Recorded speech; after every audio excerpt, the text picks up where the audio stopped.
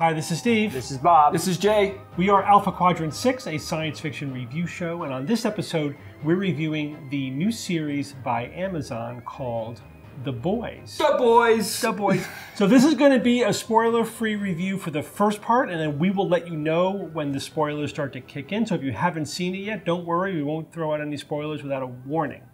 So this is a series about superheroes. And just as I thought I was kind of getting sick of this superhero genre with you know the completion of Marvel series, etc., I totally love this series. It's in the basic premise is what would it be like if superheroes actually existed? So in socially, meaning like socially, if absolutely. you have real people as superheroes with all of the messiness that would imply, and not the sort of sanitized, Boy Scout goody two-shoe superheroes that we get primarily from Marvel and DC. So it's a deconstruction of superheroes, basically. Absolutely. Yeah, which I like a lot. I always love deconstructions. It makes you think about the genre and what makes sense and what doesn't make sense. And it's a great thought experiment because, like in the Marvel and DC universe, you have like a dark superhero as somebody like Batman or Iron Man. They're still ultimately totally good guys. So you just have different versions of good guys as the superheroes. But don't forget about the supervillains. I mean, you have supervillains as well. They're really bad superheroes. You can look at them that way as well. Right, but you have superheroes and supervillains pretty much well kept apart. It's very binary. There's not too many shades of gray in the good guys. The good guys are good. They may be a little bit dark, but they're still good superheroes. I mean, traditional comic books and movies, like they flirted with that a lot. But The Boys goes headlong into that. In reality, it's kind of like Game of Thrones characters. Well, who's a good guy and who's a bad guy? Like there's maybe a couple of people in Game of Thrones that actually are like they're good. That's a good guy. Yeah. But then everyone else is in those shades of gray where they could be a good guy in one day and a bad guy the next day. Well, we have to say that The Watchmen is another superhero genre franchise where the superheroes are gray. They're all pretty gray. But this goes even further than The Watchmen. So in this, the superheroes are corporate. They are marketed by corporations, by a particular corporation, Vought, and we learn right away that these are the superheroes themselves are all about marketing and. They're not social media. Like how many points are you up today? By certain things, and the company that manages they're literally superhero managers, but they're also running them. They say on the show many times, like, oh yeah, your points are up today. Because of last night. Closely. Right. Yeah. They care more about their proceeds from the superhero movies that they starred in, I guess, rather than how many people did they save today. And that was a big shocker for Starlight, who goes in there and she sees that, and it's like that's what their focus is, and it's kind of it's one of the many things that smacks her in the face of reality of these superheroes. Right. Because these are random people with superpowers, basically. They're random in that they weren't chosen for their character. And then there's a lot of douchebags, who end up having superpowers. Just like there would be in the real world. Just like in real life. And then a lot of guy douchebags. If you take someone who's kind of douchey to begin with, and then you give them superpowers, imagine how much of an asshole they would become at that point, right? So that there is the power corrupting aspect to this as well. Like, hey, I'm a superhero, you're literally master of the universe. Why would you take crap from anybody? Of course, The sense of privilege would be overwhelming in somebody, and then you do get to that, which does get explored a little bit in like with the X-Men with Magneto, of ordinary people are not even the same species anymore. Right. They lose all sense of connection with humanity at the extreme end. But in Magneto's case, he was pushed to that. I mean, his origin story is so horrific. Magneto definitely was corrupted almost by how horrible. And he has redeeming qualities, but he's a villain. Magneto's not a hero. He's a villain. He's a villain. He's actually a sympathetic villain. Right. Which you do get in the standard, I think, superhero genre. But this is different. This is evil superheroes. This is people that are presented as superheroes but are actually villains. Right. Which again, it mirrors the real world. Yeah. There's something when you watch this, it's visceral and you feel like. It doesn't feel like the whole thing is not funny, the whole thing isn't serious. It has a very real ring to it. Yeah, and don't forget, this is kind of like a tripod. We've got the the superheroes slash villains. We've got Vought, who is the media company that runs them, that manages them. Super rich, totally in control. All the superheroes have contracts with them, and it's all about the bottom line, how much money. And then the third leg is really the boys, the titular the boys, yeah. and that's a great crew of people. So they are the foil for the superheroes. Yes. For various reasons, they are trying to take them down. Yep. They're trying to expose the corruption in the superheroes. Yep, and it done with amazing writing. The cinematography is fantastic. The acting is fantastic. Oh, this is like, about partway through, I started to realize how good the casting was. Then when you watch the subsequent episodes with that notion, the casting is perfect. I mean, some of the and the acting to go along with the casting is also fantastic. Is it Urban? Carl Urban, yeah. Oh my God, love that dude. Out of the park. To death. Yeah. In an interview, he said he was when he was reading the script, he was blown away. He was like, "Are we really going to do this? Like, we're doing this?" He was so impressed with how loose the script was. It's rated R. This is a full-on rated R. Yeah. And another comment he made, which is exactly how I feel. He said, "All the good writing is happening on TV now." Mm-hmm. Oh yeah. You want to see character development? Go to a TV show. Well, it is a great format because this is only 8 episodes. I wish we would go back to the 10 or 12 episode series. 8 episodes, I feel feels a little rushed. It's not taking full advantage of the medium, but it is so much better than a 1.5 to 2 hour movie. Oh my God, 8 hours. We have 8 hours to develop these characters, and they keep it. They're not stretching it out by any means. They are keeping the pace moving. They're the pace at which they are revealing information, deepening the plot, deepening the characters. They're really taking you on a journey. Yeah. And I like that. You can tell when the good showrunners, good writers are thinking about not just telling a story, but managing the experience of the audience, where it's like, what does the audience know at this point? What are they thinking? How are we going to misdirect them? And then we're going to slowly do this reveal of what's really going on. Yeah. And you're constantly having your mind blown as to the deeper and deeper unfolding. So it's that which requires telling the story out of sequence, right? You're getting flashbacks to what happened. You're starting in the middle of the story, and it's kind of evolving both ways. It's masterful. When you pull it off, it's great. It's not predictable. This is not a predictable show. Not at all. And on top of all that, there's something happening with TV now. We got to stop calling it. It's not just TV. Like, it's definitely movies, right? It's a 1.5 hour, 2 hour format. They're telling, most of the time you go see a movie, it's a movie and it's a standalone movie. Sometimes, there's more than one movie, but each movie has to be a discrete thing by itself anyway, right? But with TV, modern TV, it's at the level of movie making. Yeah. The budgets are certainly going up. Right. The special effects are there. The writing is, I dare say, in a lot of cases, it's all there. It's you're watching an extended movie. Yeah. But the thing that they don't do, and I like it, is they don't pepper it with special effects. You're not getting blown away by not gratuitous special effects. It's actually down to a much more sane level.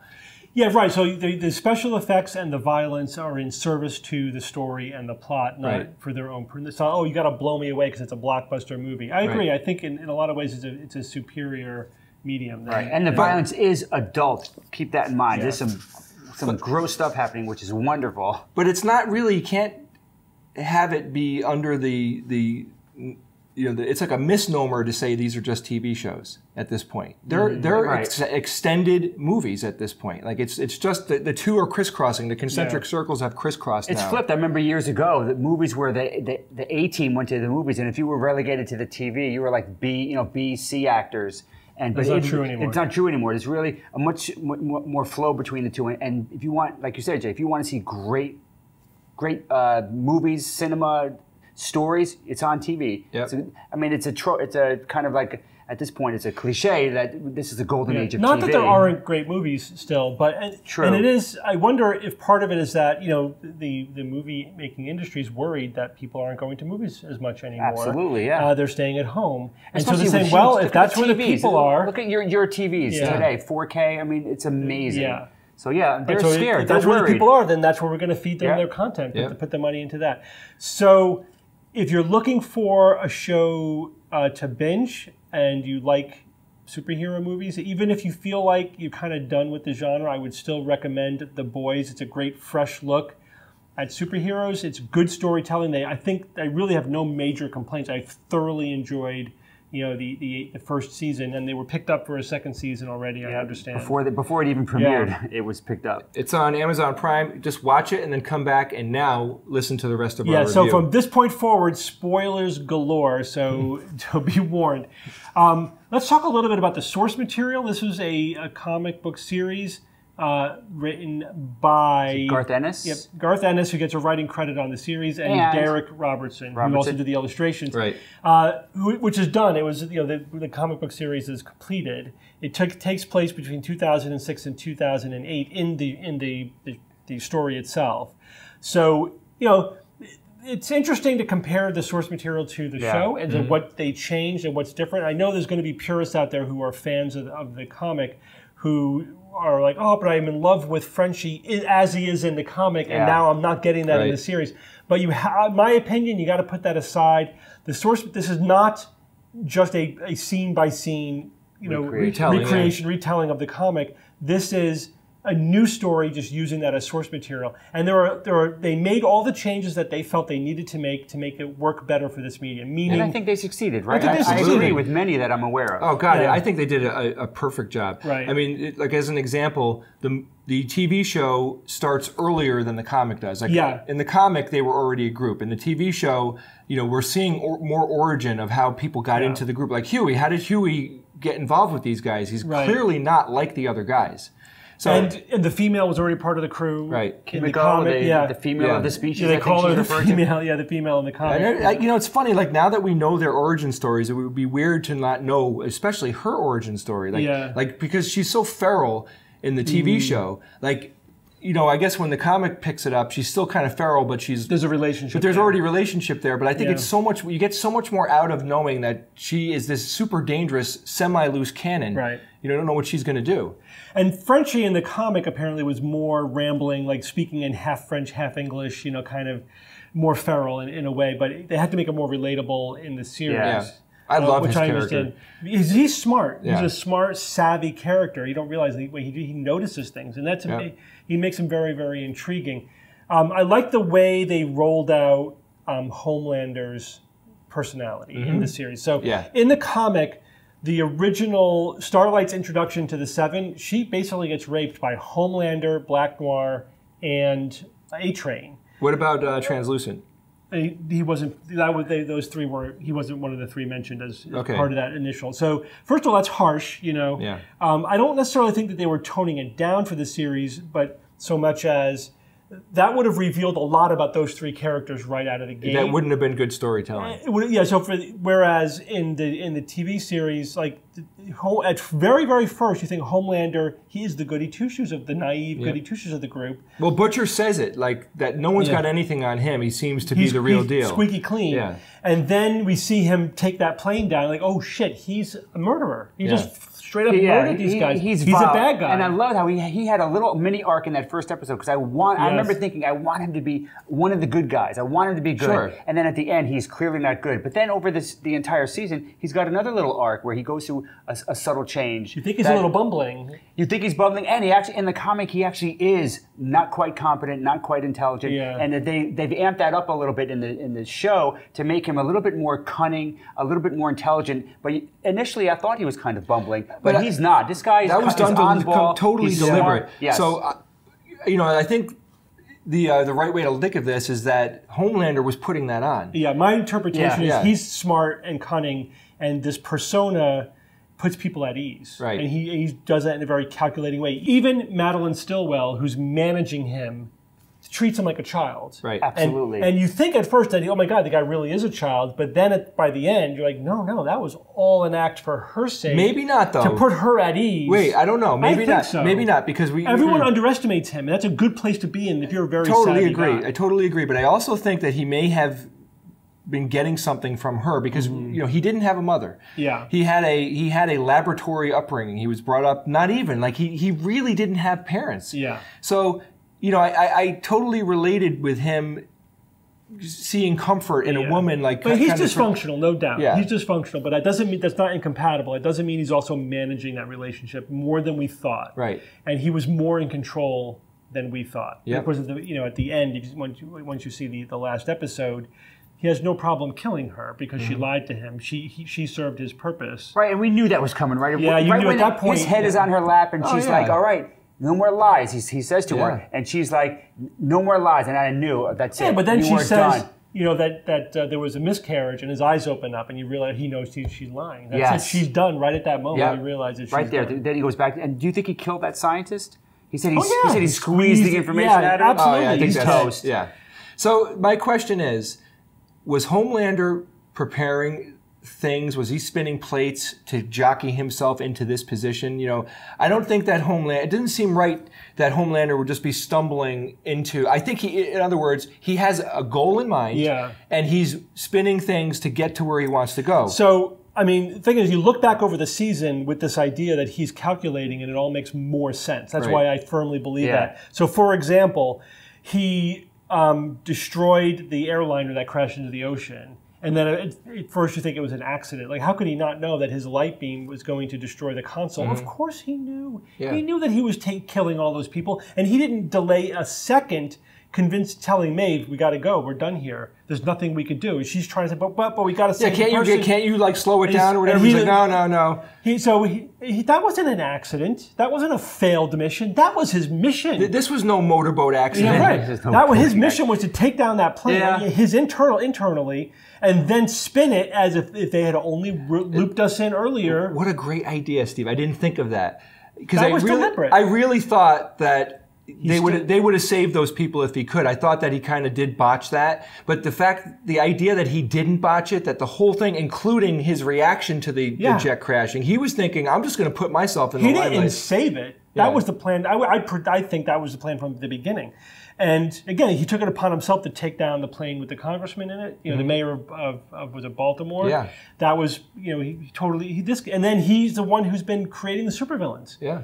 That's him. That was a big reveal. Think about that. He is calculating. He is from the beginning. If you strip away his behavior, his buffoonery, you strip that away, and you just look at what he's done. He's been masterminding the whole season. Yeah. It's all him. Really Forget about it. Everything else is a distraction. I mean, where's he getting the V from? The company makes it. Right, so he's helping himself to it. Yes, not taking it though, because my theory, and I think Steve, you share this with me. I think that he was the very first hero, and they somehow got the V compound from him. That's your speculation, but it's not in the story. We don't know yet. It's not. We don't know yet. We don't know that. Yeah. Don't know that at all. I don't know if that's in the comics. Right. So how do you explain this though, Steve?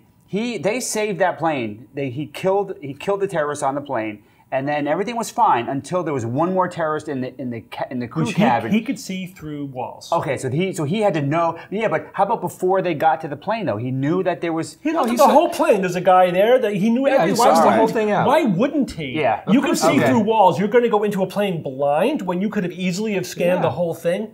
He had to know there was a terrorist in the cockpit. So I wonder what he would have done if there wasn't a terrorist in the. Whatever, he would have done something else. All right, and I like how Maeve said to him, "Well, let's just can't you fly the plane down like we've seen Superman do a bunch of times, and can't you just take people one by one?" And he had to answer for everyone. And that was great because there was another layer there because his answers were correct. You know what I mean? So you can't maneuver a plane with two hands. I mean, it's not a matter of strength. There's no structural integrity. Structural integrity. That is. You would have just ripped the skin off that jet. You would not be able to manipulate. It's not a toy. You know what I thought about? I thought about like the fact that they would add a harness to a jet just in case they needed a superhero harness. Yeah, like a superhero one so he can control the plane. That's what I was thinking. Like this is where you grab the plane by. Here. It's this handle. That's true. Yeah. And design planes to be I love that they actually address structural integrity because to me that's the biggest complaint I have about superheroes. Because somebody's falling and the superhero flies in, holds out their arms and catches somebody traveling at terminal velocity. It's like two steel bars having a body fall onto it. I mean, if you really want to save somebody falling, you'd have to catch them and decelerate them. But what's great, addressing it, I think, is wonderful. But we have a villain basically using these correct statements as a way to justify not being a hero. Right. And so there's this duality to that explanation. It was a beautiful scene. It was very, very good. And during that scene, which was probably arguably one of the best scenes, if not the best scene in the whole season, he said that I can't do it, and I was thinking to myself as well, like maybe he doesn't want to even attempt doing it because he didn't want to leave telltale signs on the airplane that he did it. Yeah. But man, that cockpit anybody that knows what to look for will know that he was in that cockpit. Yeah, well, he has the Deep covering for him on that sort of thing. Yeah. The Deep knew about the other plane. But that scene was also where we get the first look at Queen Maeve's character. That when you realize that, oh, there's some person there who cares, and and from that point forward, you see her progression of she's not happy. Yeah. And then, of course, you learn that she was Starlight, at the beginning of her career, and the company ate her soul bit by bit. Yeah, she's cynical and resigned, and her talks with Starlight were very revealing. Yes. Some people were saying that she was acting a little bit like a big sister, and I agree. Yeah, she was trying to help. But Starlight is essentially disgusted with her. She's just like, "Are you kidding me?" But by the end, though, she gets a little sympathy for her. Yeah. When she realizes, oh, holy shit, she's me in 20 years, or whatever, 10, 15 years. Yeah. And she basically, Maeve saves her from going down that path because she was clearly heading down that path. Yeah. And that talk with Maeve turned her, and that's why she ended up, saving Huey and the others at the end, because she realized, I'm a superhero, I'm going to be a superhero. That arc of hers took much longer in the comic series.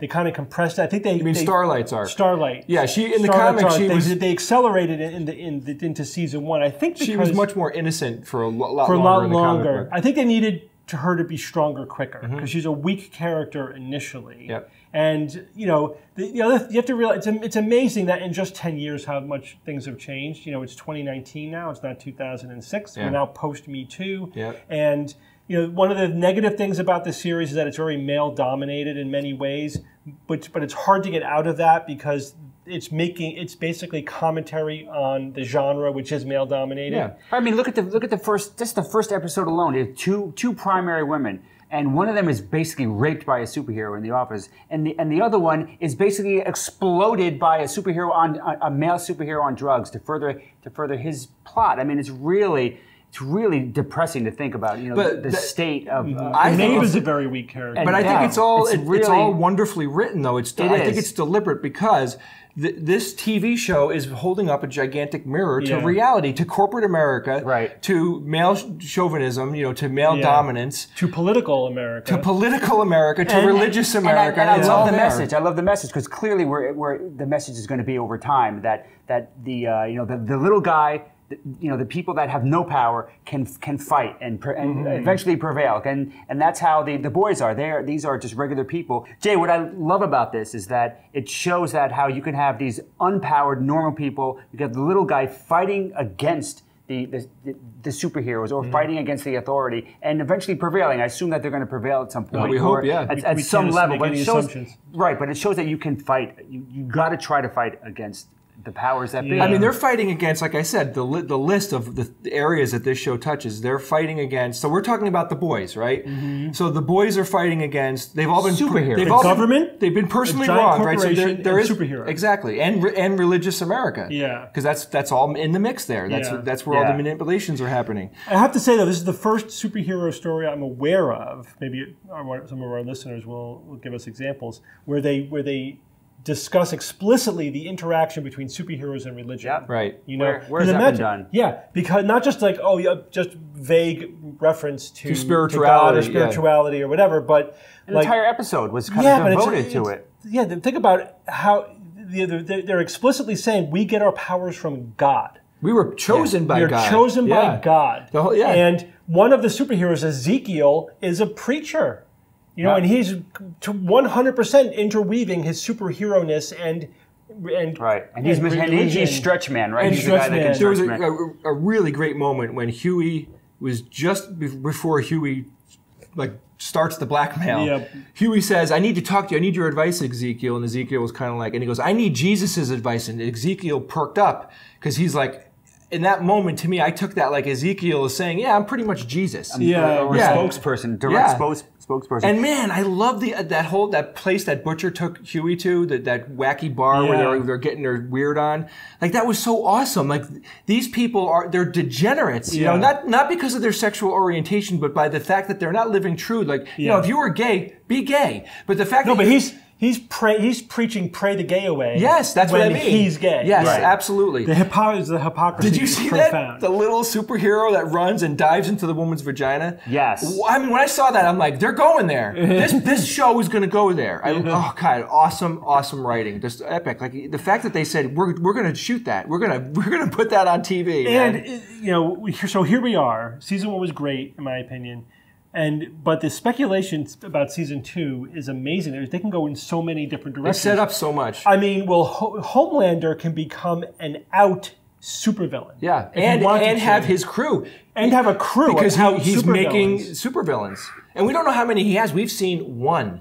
Right. He's been doing this for a while. Right. He might have a dozen. He might have 100. You never know. We don't know. And because again, if we go on the theory that he's calculating, which I think is the only interpretation here. Yep. But the other thing is, but he could also stay in the gray dark area. Yeah, he could stay. I think he's going to do that. Well, I think because then he has the government on his side. But he also has. He can take over the government. He's got Voight though, he's doing marketing for him and cleaning it up, and so you're right. So if he diverges, it's got to be for a really good reason because that government tie-in. He wanted it. He was actually, if you think about it.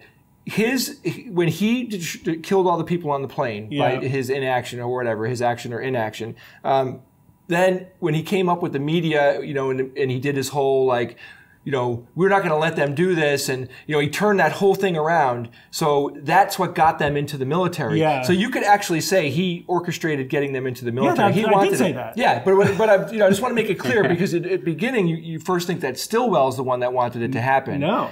He might have even sold the idea to Stillwell eventually. What I mean? That's what I'm starting to think is he's been orchestrating this thing from far back. So you think that Stillwell is the sort of the evil corporate, in many ways. Oh, yeah. Sure. And in many ways she is, but then you realize that he's actually even worse than he's manipulating her. He's manipulating her. He's the devil on her shoulder. Yeah, he's been making it all happen. Sure. And so now she's out of the way. He's the perfect supervillain. Yeah.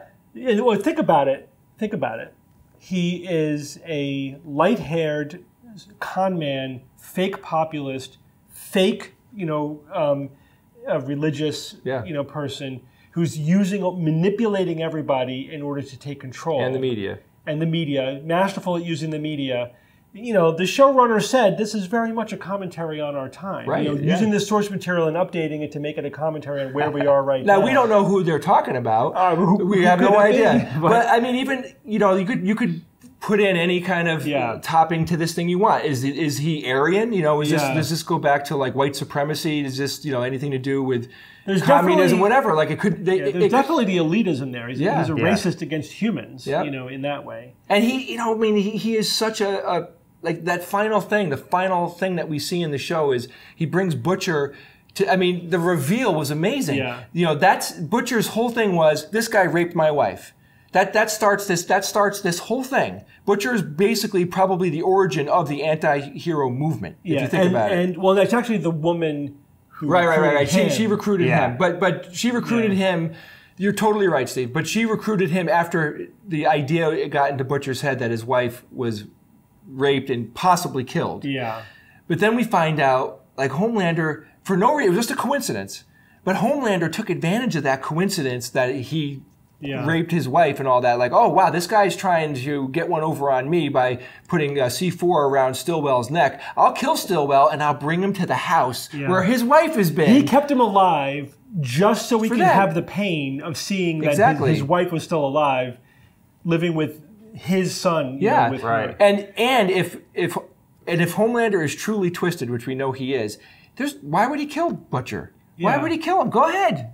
I want you to be in pain now for years. Yes. I think that's what's going to happen. And I'll dip on you every once in a while just to turn the screws. So I think Butcher walks away from that. Yeah. I don't know what's going to happen between him and Becca, his wife. He might not be able to emotionally recover. He may kill Becca. Homelander may just kill her. Yeah, we just don't know. Yeah. Would he take away his son's mom though? I don't think so. I don't know. I don't Who think knows? so. And then raise his son by himself. Who knows? This guy is pretty nasty. So we don't know. Yeah, not much would surprise now, you. Now I have some theories. This is what's beautiful about good writing because we're all now thinking speculating about what could happen. First off, the show was a surprise after a surprise after a surprise. I couldn't predict it, so I doubt that we'll be able to easily predict what's coming in season 2. But okay, A-Train might not be dead. We know that Translucent is gone.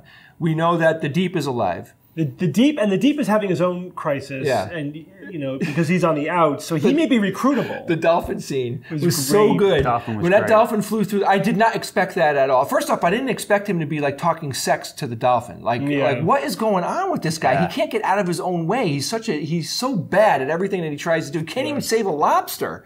Yeah, like he this blows guy, that. But I do see like he might be redeemed. A-Train might be redeemed. I know he's on the fence, A-Train's but harder. He's a bad guy. That scene when the Deep had his pants down and they cut to his butt, I couldn't believe it. I couldn't believe it.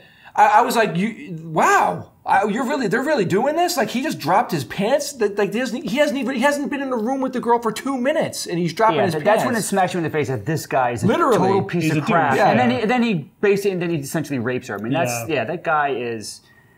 He is a complete. He deserved. I loved watching his fall because he totally deserved all of it. Yeah. He became pathetic by the end of that season. He was really just he kind of always was pathethetic. You just didn't realize it. He slowly revealed it. I mean, he says to her, "I'm kind of number 2." It's like you think, all right, so he's second, because you're kind of taking it all on everybody's word in the first episode of the first, you're like, all right, and then you find out like he's a joke. Like he was the guy that he lost the job. Yeah. They just kicked him out because he wasn't that valuable. Like, and he even says it. He's like, I only do jobs that are near the water. Like, I can be going. He wanted to just go on regular street missions. Yeah. And we never really got to see what he can do. We don't know what his. He talked to lobsters. He talked to lobsters. Yeah. But all right. But the actor's doing a great job. When he psycho trims his hair, everyone's like, whoa. That's always a bad sign. Historically, his Britney Spears moment. Yeah. And. I just, I want to see them use these characters more because I know their history now. So it's more interesting if, we see A-Train. A-Train might not be dead, and then what happens to him? Probably not, yeah. I mean, he could take V again and fix his heart, but that might kill him too because he can get in that cycle. But V caused that. I mean, that's what's weird because the V actually turns you into a superhero. But you can't abuse it because then it's really kind of like a drug that will kill you. Yeah. So it can. Under the right circumstances, it changes your DNA in some capacity to give you superpowers. I don't know how deep they're going to get into how it actually works. I think they got to leave that alone because it gets very, you don't want to go too much into it's fantasy at that point because no compound is going to do that. Even if it could, the first thing I asked Bob, I remember going with this. Okay, so how are they going to explain where the energy is coming from? Right. When Homelander shoots those beams out of his eyes, that's a massive amount of energy. Not a little bit. So they did make one reference to it when A-Train's trainer said you have to eat 3,000 calories an hour. Right. When you're active. That's insane. That's just like all you would be doing would be eating. I mean, right? I mean, 3,000 calories an hour. Well, I guess you need a bunch of cupcakes, and that adds up pretty fast. And it did show. It was funny they did show the Deep eating a lot of junk food. Yeah, maybe because they all probably they're all having calorie-rich meals. Nice box of Twinkies. Would be a good 4,000 or 5,000 calories right there. But that's a lot of calories. That gets expensive. It's a good chunk of your day. If you're a low-level superhero and you don't have the money, you might not be able to eat enough to even be up to full power. Yeah, Love it. So this story can go anywhere. I really hope that they put the same, finesse into season 2. I see no reason why they won't. And again, man, this show to me is on the back of Carl Urban. He's amazing. He's fantastic. The Butcher is one of the coolest, scariest, just broken. I mean, broken come on, characters. Think of what this guy has done. He's darker than Batman. That guy's whole world is just darkness, know. And I like how he on a dime he's like, okay, Huey, see you. Like you're not in, bye. You don't want to come with me. You don't want to continue. Well, he was on a very narrow path to revenge. Yeah. Right, and he didn't even care if he had to kill himself. All he wanted at that point. He only cared about one thing, and that was hurting Homelander, that was enough. So now we're going to see what's going to happen to his character. Yeah, because his world's turned upside down. That path is now over. He's going to have to redo himself if he's going to survive. Himself, But now he may turn into more of a hero in that. It's like, okay, well, my vengeance thing is kind of done. But these superheroes are really supervillains, and I have to save the world. Right. The few people who really know what's going on. Yeah, and that's key because we've learned that the CIA. They can't do anything. They can't make a move. Like, this is it. And the linchpin is going to be when Starlight... I think that Starlight is going to be like the new somewhat leader of the group because she's going to galvanize re-galvanize those guys. I hope. We'll see. Again, I trust the writers. I'm ready for season 2. They're shooting in November. No. They're shooting now. The shooting will be done in November. They wrap in November. Okay, so yeah, that probably next summer. Yeah, so they're probably sizing this up for spring, summer. That's great. Okay, yeah, I'm psyched. So guys, go check it out. You know, if you haven't seen it, and if you listen to this review, if you like superheroes, or even if you hate them, this will give, or you're just sick of them, I think this gives you such a twist on the good storytelling is good storytelling. Right. It reinvigorates most people's superhero fatigue because I got super excited. By the end of episode 1, I was like, wow, this is really good. By the end of episode 2, I was like, this is my favorite TV show now. Yeah. I love this show. I think it's powerful. I think the fact that it's massive commentary on how screwed up modern day is wonderful. The superheroes are great. The special effects are great. The acting is great. The casting is great. I mean, I don't have any negative comments.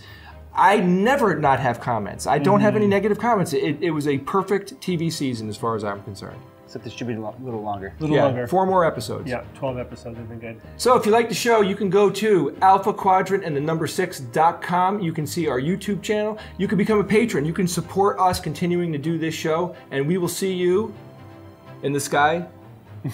Where? In the deep? In the deep, in the sky. No. Invisible? Would you be invisible? What would your secret powers be? Super intelligence. Yeah. Then you can create all the other powers that you want. I thought you were going to say luck. Man, Luck is a good. Luck is great. Is a good Stan Lee liked luck. Stan Lee. That was his pick. How about you, Steve? I would like to be a biomancer, be able to manipulate biology at the